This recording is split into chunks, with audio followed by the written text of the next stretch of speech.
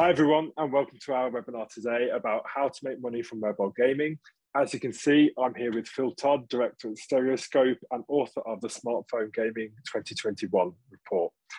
Phil is about to introduce our panel of speakers today to dig into this topic. So Phil, I'll hand over to you and we'll be listening. Thank you very much, Rich. So yes, welcome everybody. Today I'm going to be giving a bit of a high-level canter through some of the top-line findings from the Smartphone Gaming Report, which is a new report just about to be published by MEF. But I'm joined today by three panelists who are going to look at how that consumer demand can be monetized and looking at, therefore, from the advertising perspective. I'm going to let them each introduce themselves. First of all, I'm joined by Jean Saltarin. Jean, would you like to just say a few words? Hello, nice, a pleasure to be with you all.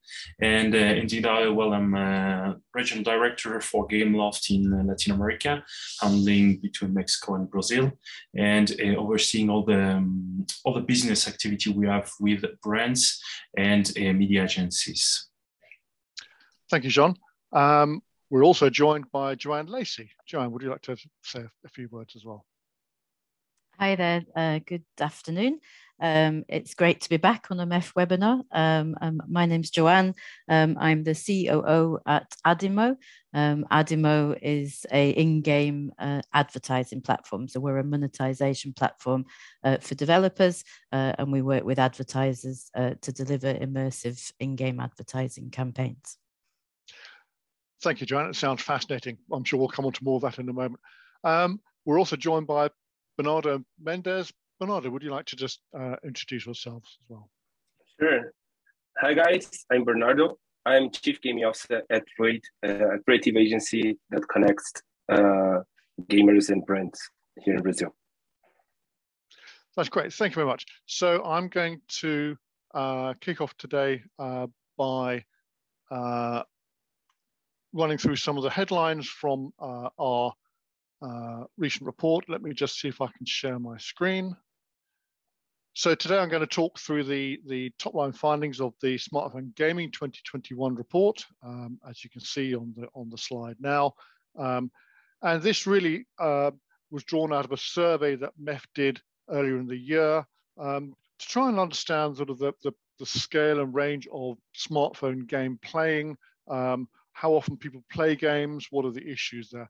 So there are four main goals, as you can see on this slide. It's really looking at that profile of game playing, understanding what is holding people back from doing gameplay, doing more on their smartphone, looking at the profiles of frequent game players and the casual gamer, sort of at either extreme of game playing.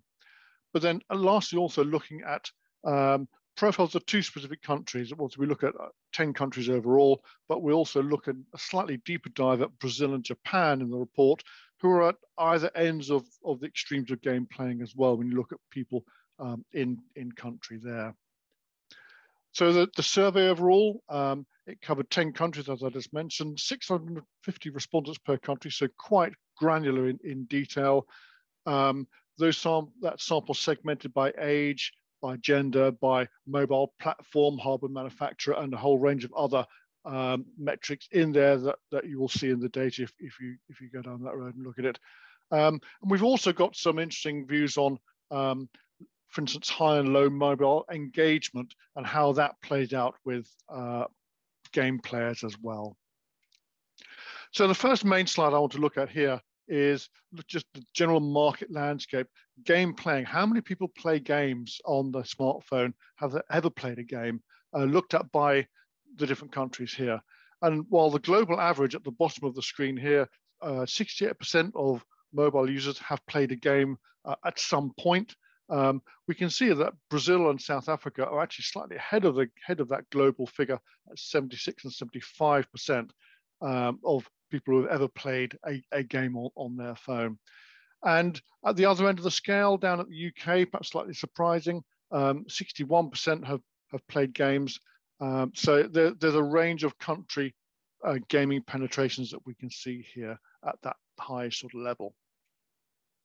if we start to drill in and start to look at those who do play games, look at those players who played a game at least once per month, we can start to see that we get some more differentiation.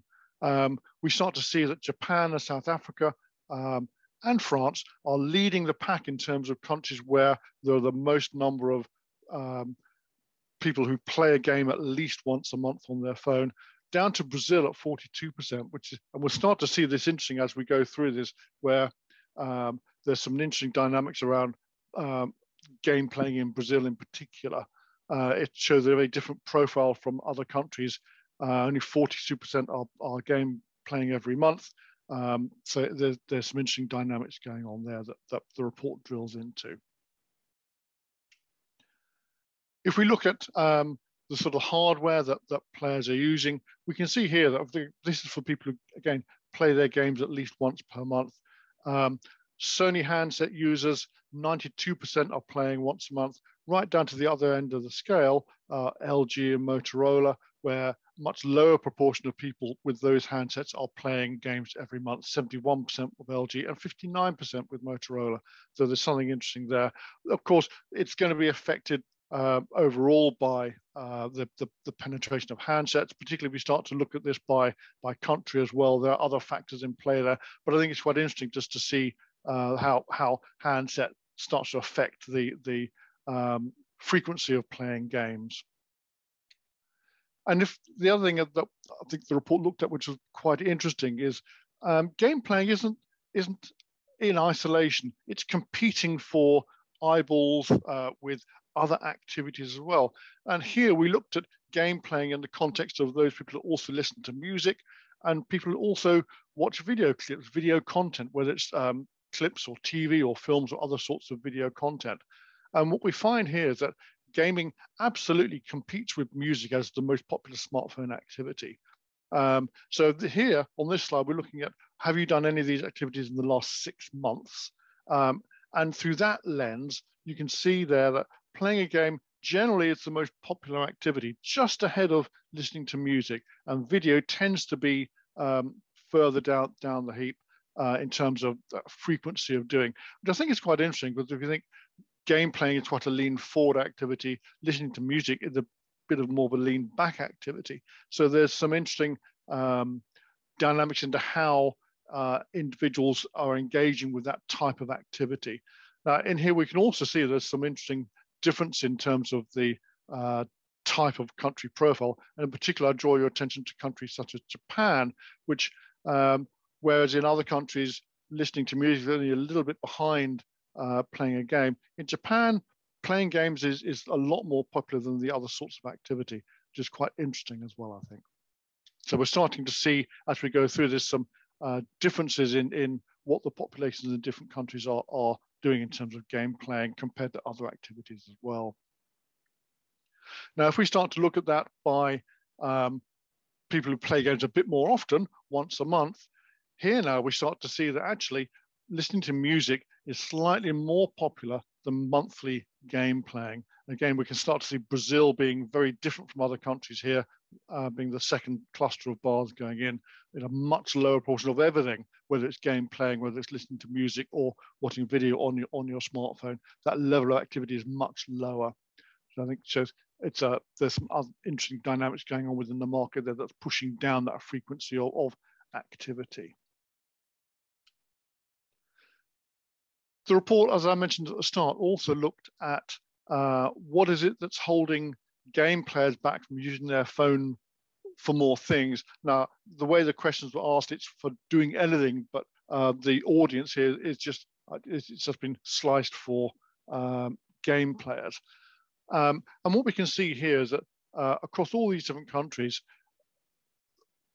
in quite a lot of these countries, the biggest response is that users don't need to use their phones more for more mobile apps or more services. These are the vertical bars in blue, columns in blue.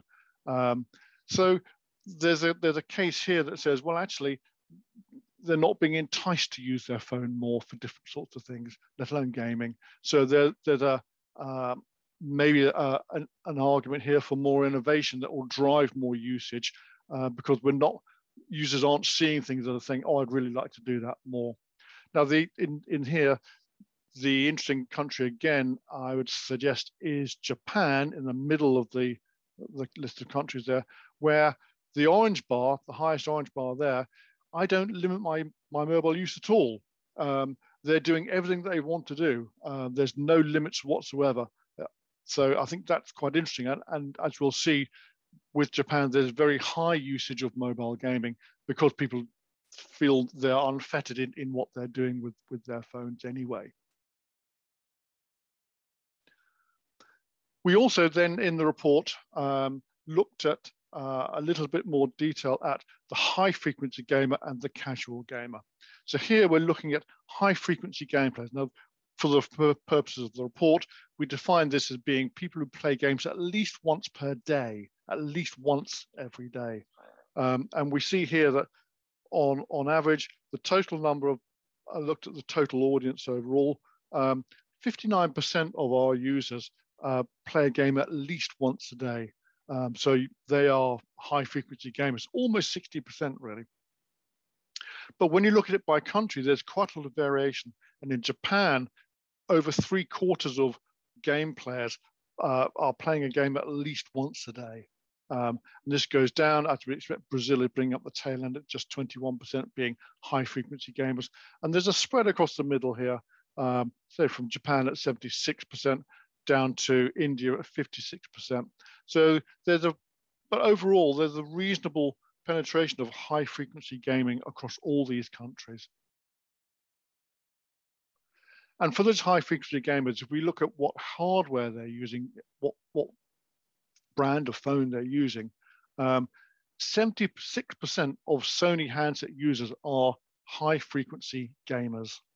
Huawei down at 64%, Apple 61%, and generally the Android handsets are in the sort of the 55 to 60% turf in the middle of the chart there.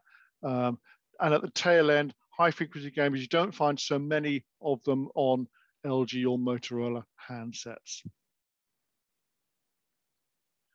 At the other end of the scale of playing games, the casual user, and we've defined this for the purposes of the reporters, people who only play games once every 6 months or so, that sort of frequency.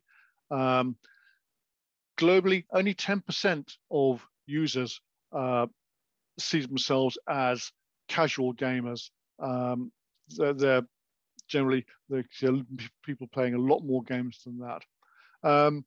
But in Brazil, that's up at 37% who are casual gamers, which I think is quite interesting. But it ties in with the other views of that country, as we saw earlier, in terms of the number of people who are playing high frequency gamers and so on. And this was really one of the reasons why we picked Brazil as a country to do a bit of a deep dive in the main report as well.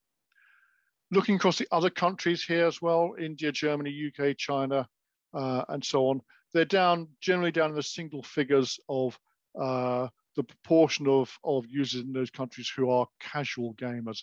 So the general impression being that if you play games, you tend to play games more than once for 6 months or not at all. The mid ground being, every month or so when you're playing games is the sort of sweet spot, I think. And again, we can look at this by hardware.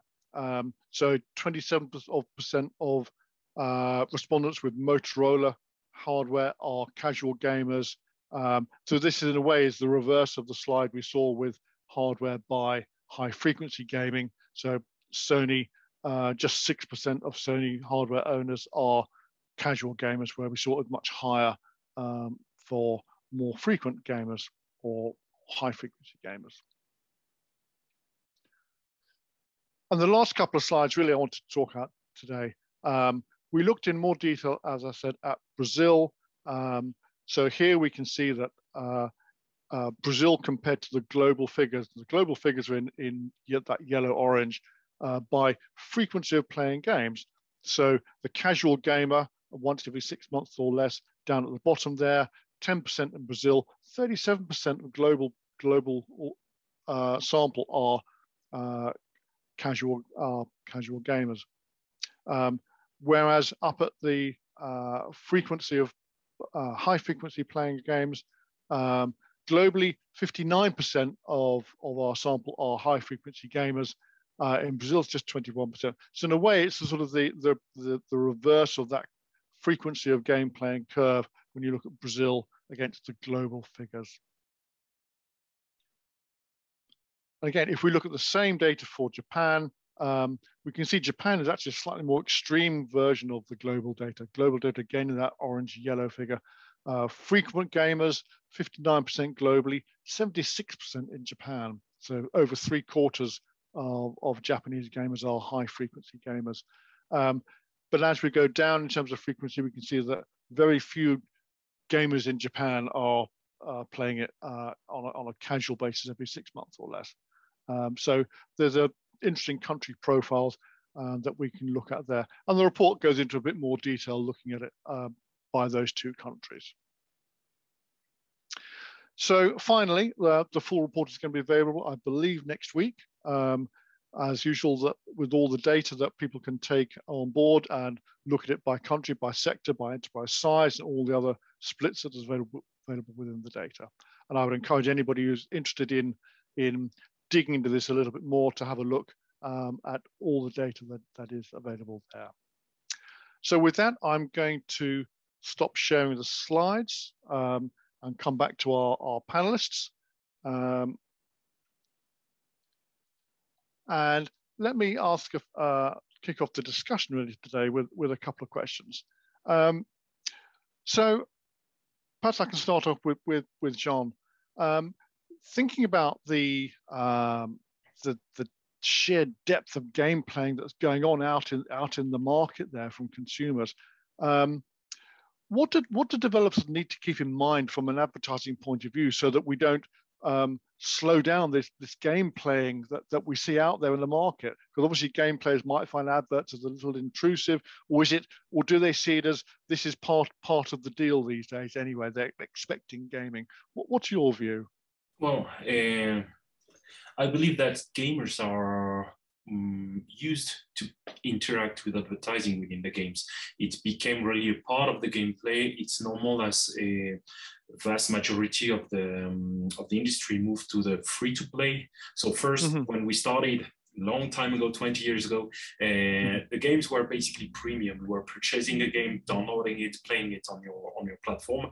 Then we evolved into a more free-to-play focus. So you download the game from free from the store, and then within the game, if you have a high engagement and you want to move faster and progress faster, then you will get into paying something. And we had in the past few years a huge amount of games that are hyper casual, so without any purchase within it. It's one finger gameplay, highly casual games. So it's a bit as well to focus on a huge amount of users that don't want to spend a lot of time, don't want to spend money in the games. So there is this big segment of mobile gaming, which is casual gaming, which is one finger and which is monetized only with advertising. So we have different point of view in that. I think if we can bring some advice to the people that are developing free-to-play games, first is to think about how you can integrate the advertising without breaking the end user experience, which is basically the basic concern that any game developer should have. Like, keep the users engaged, don't offer them too many options to leave the experience if they like it. But so you need to cleverly find basically the point cut, what we call the point cut, a moment where the user and the gamer will not be playing actively. So jumping from one option to another one level to another one. And so really cleverly spot the point where you can put some advertising. Always think about as well putting some slots for rewarding advertising, because as it became really something natural for gamers to be interacting with advertising within the games, sometimes the user goes and look for advertising. So basically watch a video to unlock this item, because it's a way to enrich and to reward the experience of the user. So it's not disturbing the activity, it's helping basically the users. So in that case, the advertising is perceived in a positive way, and the brand is helping the gamer into his experience. So it's not the way around when the brand or in that case, the game developer is stopping and frustrating the user. It's more providing some additional elements thanks to the advertising. Which certainly seems to be, given the prevalence of high frequency gaming, that the game developers have got this right, in that they're sort of finding a way to get people to play frequently, even if it's a casual one finger game. They're certainly doing it more and more, especially in countries like Japan. But in terms of sort of getting advertised, let me bring Joanne into the conversation here as well. Now, for people unfamiliar with this sort of programmatic advertising, can you perhaps give a little bit of idea of how this works and how it works in a gaming environment as well? Sure. So I think Jean hit the nail on the head, that this is all about the end user experience and not breaking the end user experience. So the AdInMo serves in-game advertising. So the ads are served directly, programmatically, into gameplay. So that means from a player point of view, there's absolutely no interruption because it's part of the actual game design. Right. So the obvious examples would be billboards in a racing game or in a sports game, but also in an urban scene setting where you would see outdoor advertising traditionally. But the programmatic element is we work with developers, so they download our SDK and they make the decision about where to place the ad, but they're not physically placing the ad. The actual campaign is served programmatically, so that changes all the time.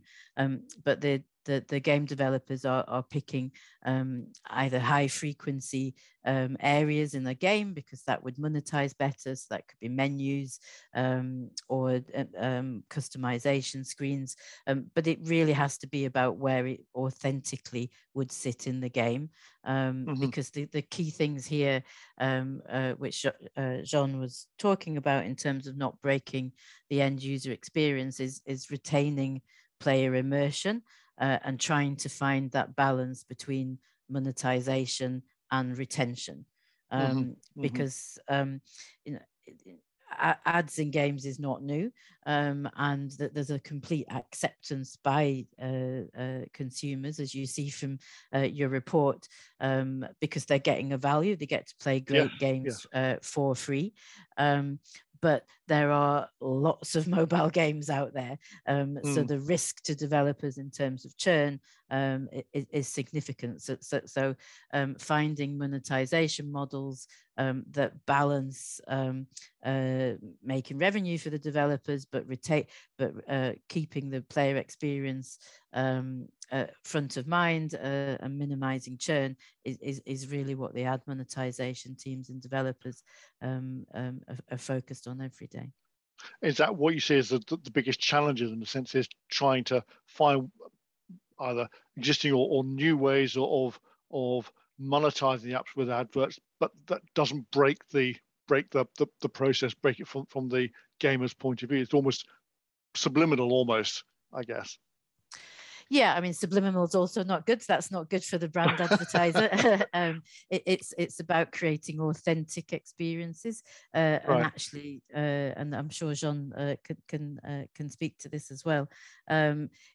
The ads can add value to the player. The player expects to see adverts there. It might, but we ran a survey recently with Pocket Gamer, which is a mobile game developer industry publication, and we found that game developers, they want to be able to control the ads that are shown in game. I think it was like 52%. So over 50% wanted to have that control. So yes, they want to be able to monetize through as many ads as possible, but actually they don't necessarily want a certain brand category in their game because maybe the creative doesn't fit the art style, or they just don't want to be associated with that brand, and that's the challenge, and that's why Jean and brand partnerships work so well, because it's really integrated into the game.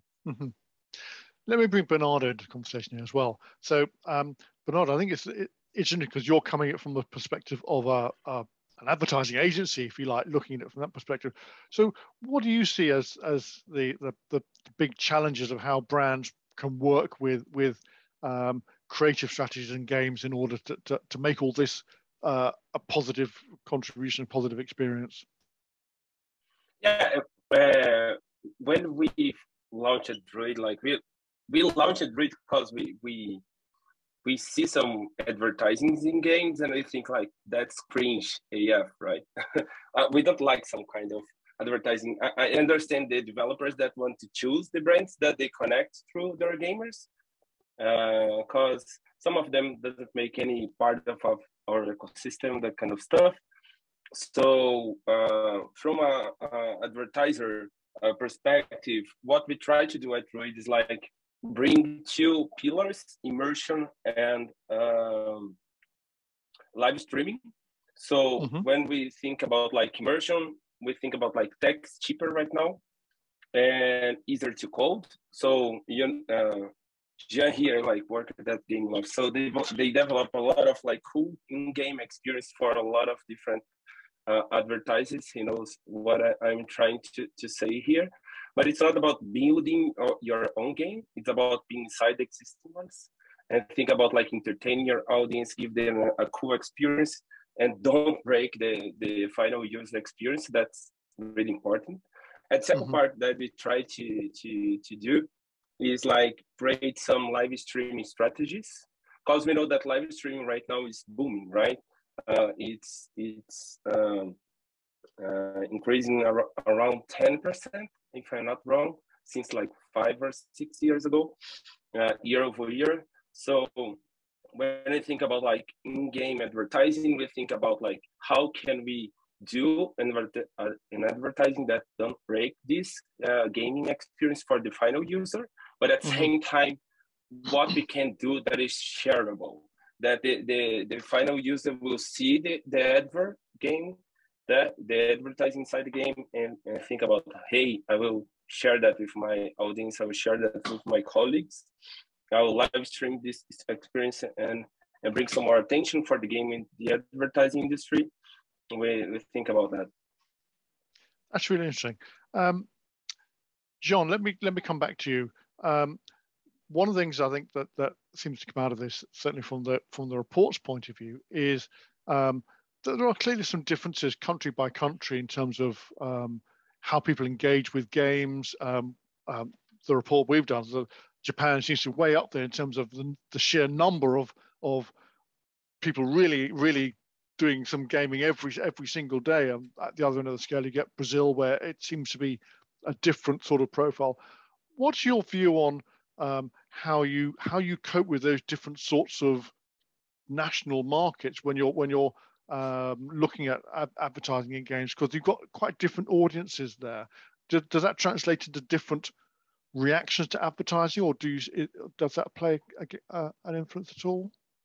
Well, there is no major change, well, at least on our side, because we do develop some tailor-made strategies for brands in each country. So basically, we will pick, well, just to put a very simple example, if we do have some objective from a brand in terms of impact, frequency, or even profile of user, we will pick a set of a number of games that will fit exactly the objective of the brand. So we will know that in certain market we will lack of, if we have a very low frequency, then we might like some inventory because we know people are playing a bit less in one geo. But it's really about thinking about the market characteristics, the brand's objectives, and making the best possible fit.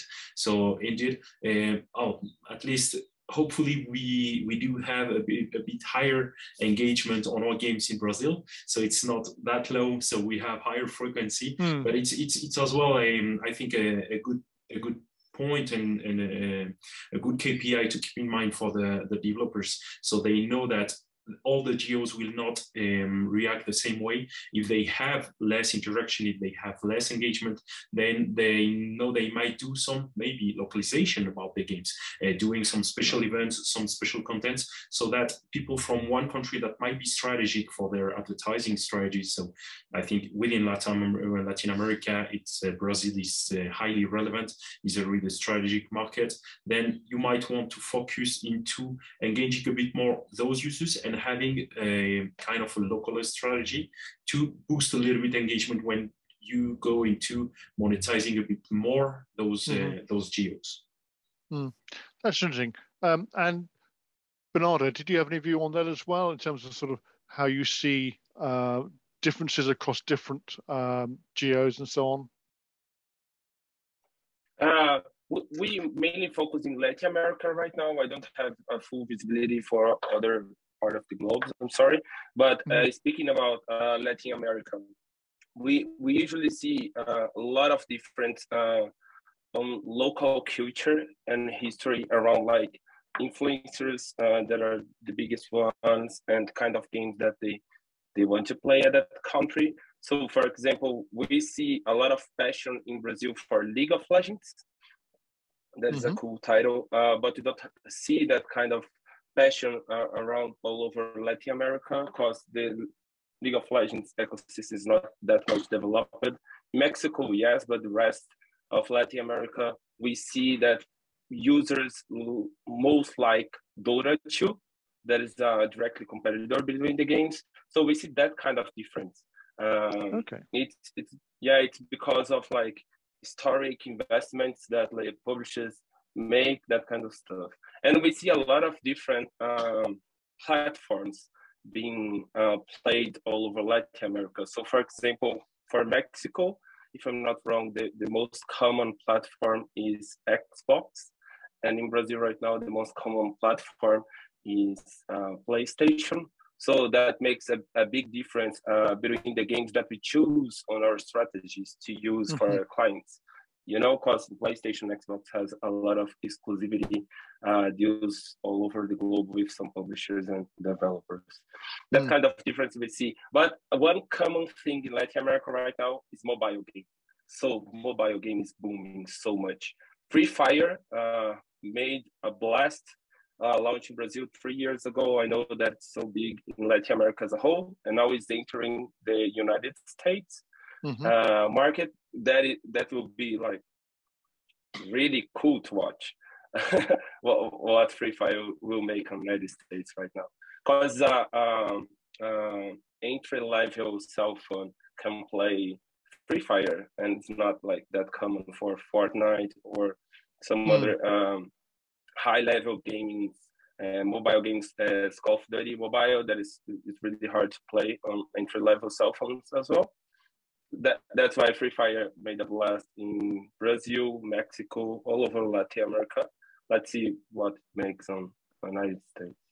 I answered your question? I think so. Absolutely. I think it's interesting you mentioned sort of this difference between those sort of gaming platforms, Xbox and so on, and the rise of playing on a mobile. Perhaps I can bring in Joanne on this point as well. That does this present new challenges for monetizing games and apps on a mobile compared to some of the other platforms? Is it different? What are the big challenges that you see in there?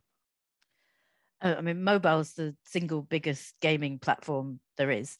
It's in 2021 predicted to have a $90 billion revenue, and that includes advertising as well as premium and subscription games. And I think that's the interesting question, and probably differs market to market around why it's different, because for non-mobile platforms, free to play is maybe not, I mean, mobile really has created free to play as a business model. There are clearly challenges and between the different or variances between the different platforms, and as everything goes to new buzzwords, looking at metaverse, AR, etc., then the model that developers hybrid monetization, so multiple models, is also a key trend that we're seeing. I think one of the biggest challenges for mobile is, obviously mobile advertising has been around a long time, but it relies on the data that is collected, that is passed for the advertiser to allow better measurement, better targeting, etc. And that's the challenge that mobile has, because of changes within the ecosystem, obviously GDPR, and MEF has always been a big advocate for data privacy, and giving users, consumers, greater control, and that's the challenges and changes that the ecosystem are actually now seeing, because so in 2021, then Apple changed its privacy practices, so it's called the app tracking transparency, which basically means the identifier that was used and added incremental value for developers and advertisers is now opt-in rather than default switched on. So these are the kind of challenges that that specific to mobile developers that they face. And as I think it was Jean said, the rise of hyper casual games where that's the only model, so there's no premium content or no in-app purchases, then obviously that has the biggest impact there. That's interesting. So maybe we can bring everybody back in at this point as well. So I think with sort of the rise of the GDPR and that sort of asking not to track, maybe a question for all of you. So how much can we think that's going to change the environment for mobile gaming going forward? Is that something that we expect to see a bigger impact, or is it just going to be a little blip on the road? Let me start with Bernardo. Is it going to change this sort of move to privacy, or is it just something people are going to cope with and we move on? We just need to adapt. I don't think that will impact that much. Of course, we have to make a lot of changes on how can we create these strategies and which kind of data we collect. But I think that will be not too problematic. We can deal with that. Like that's not a big deal. And what I think, and what I think is happening is that a lot of publishers not collecting any data. I know that Epic Games is leading this way. So Epic Games is not collecting any data from any player all over the world, none from the games or through the websites. So we can deal without any collected data. I think that's okay, but we need to adapt and we need to move fast. So presumably it's just being agile and working how to monetize in a different sort of way. Jean, what's your perspective on all of this as data changes and the rules change? Well, in that case, I totally agree. It's all about adapting, finding solution, and in that case, to get a decent targeting.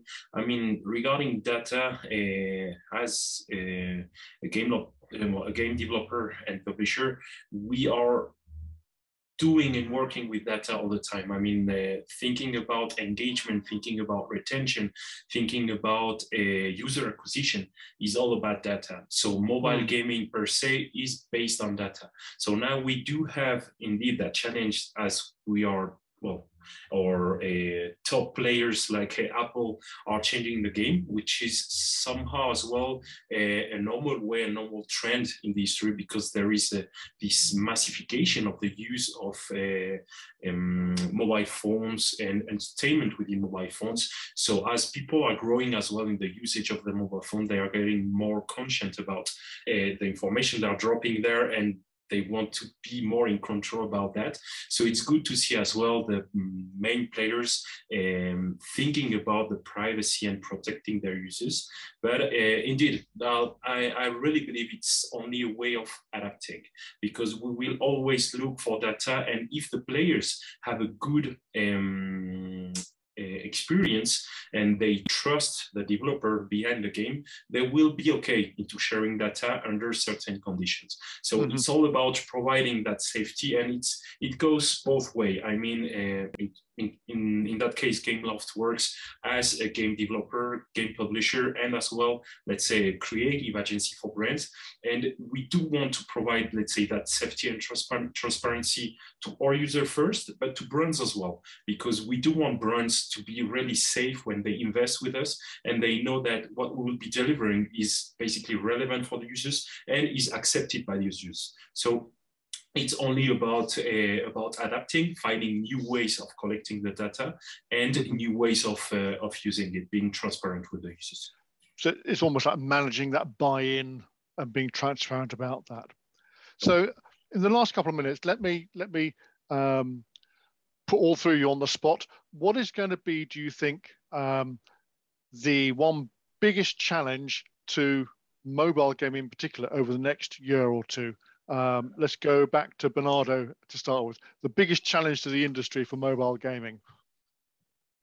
I think that the biggest one is bringing this metaverse to the mobile experience as well, because we're seeing a lot of cool stuff happening on Fortnite, Roblox, and goes on. But with focus on platforms as PlayStation, Xbox, or PC experiences, we are not seeing that much happening on mobile. I know that mobile break the rules for accessibility. So I think like it's the biggest like potential for the metaverse to exist is on a mobile phone in your pocket. But right now, this kind of metaverse that we are discussing every day on the gaming ecosystem right now is not that accessible through smartphones yet. Good point. Joanne, over to you. Biggest challenge? I think certainly in recent time, then user acquisition has become very expensive. And obviously for big giant publishers like Gameloft,